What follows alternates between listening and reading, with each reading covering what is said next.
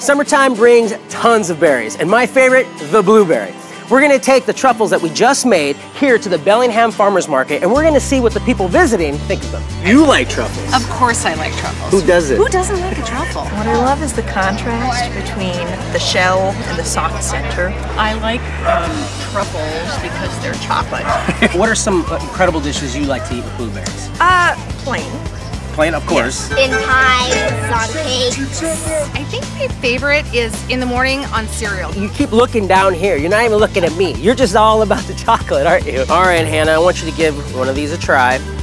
There you go. There you go. I'm gonna grab one too. And let me know what you think. Oh, man. That is so good. Describe what you're tasting to me. Yeah, go ahead. Yeah.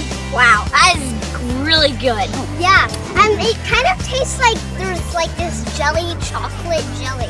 The outside is like hard and then the inside is like it's different experience. It's real smooth and silky. Oh, that is good. Has a nice tangy flavor.